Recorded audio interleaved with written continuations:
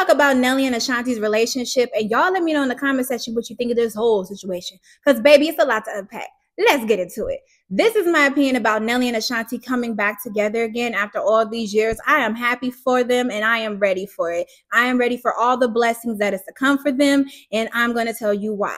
Because those of y'all that don't know who Nelly and Ashanti is, Nelly is a hip-hop artist. He's dabbled in different genres of music. He's an actor. He's a business person, the whole 9 yards. Ashanti is the same way. She is an actress, singer, songwriter, producer, and she's a businesswoman as well. So when I heard the news that Ashanti and Nelly's back together, I'm like, oh yes, it is 2003 again, because I am happy for them. And I am happy that Ashanti took the time to take this opportunity to let people know that we wanted to announce our happiness to the world when we were ready. I know people on social media was saying things about Ashanti, speculating that she was pregnant, speculating that they was married, speculating that they was engaged. But I am very happy that Ashanti went on Entertainment Tonight to let people know that we did things on our time.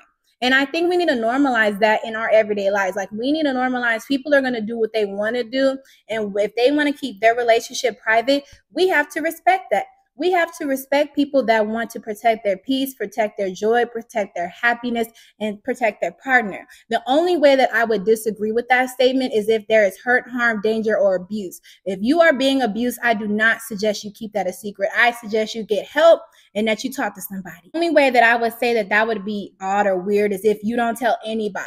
Like, that to me is weird. Like, you need to let your family, a trusted friend know. But if you don't want to let everybody know in the circle and you just keep it to yourself, then to me, that's weird. I don't see a problem with you hiding certain things about your relationship, because there are people out there that can be envious, that can be jealous, that can just put bad energy to the situation. And then it makes you question your worth with that person when you guys have already developed a relationship of how you guys want things to go. I can't wait to see if she shares that intimacy of the baby or the baby shower, her wedding. I just cannot wait, because as you can see in her face, if you guys seen the Entertainment Tonight interview, she was very happy. She looks so happy. She's beautiful, even more pregnant. And I could just tell that she is in a happy place, just like Nelly. Nelly is smiling ear to ear. I have never seen that man smile so hard in my life. Like, he is really in a happy place. And I think we need to normalize that. We need to normalize people announcing things on their time and normalizing people sharing their good news when they're ready to share their good news. Because I know on social media, people made the assumptions that Ashanti was pregnant months ago, made the assumptions that they're back together months ago, made the assumption that they're engaged months ago. But I'm here to tell y'all to mind your business.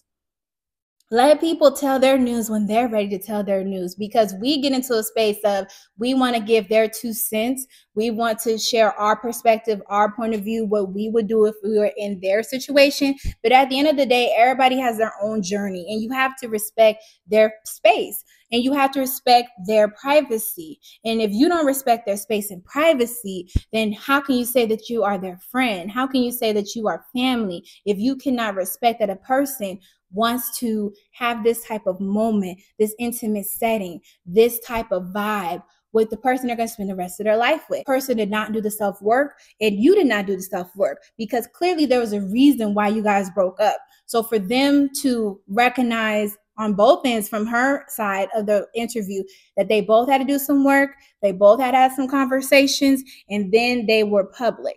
Then they began to be more exclusive. Then they were out in different events. Then, they told their close friends and their families, like, this is what it is. But then they told us as fans, okay, I am engaged. Okay, I am having a baby. I am happy. We are back together. We are in a better space. And I think people have to normalize that. Like, I feel like social media has tricked people's minds into thinking when they see good in a relationship that there's no bad. Like, you cannot tell me that you're in a relationship and you do not argue with your partner, because that is just a red flag to me. Like, you're going to have disagreements.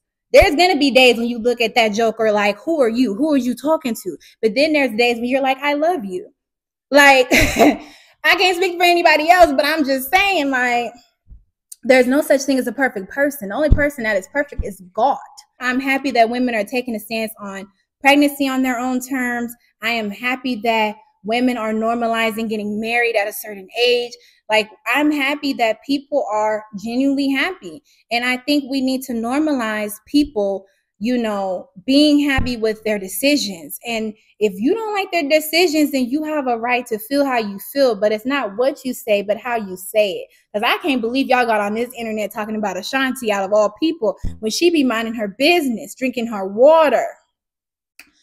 And that is to say this. Y'all let me know in the comment section what you guys think about Ashanti getting pregnant at the age that she's getting pregnant, as well as getting engaged and rekindling a relationship.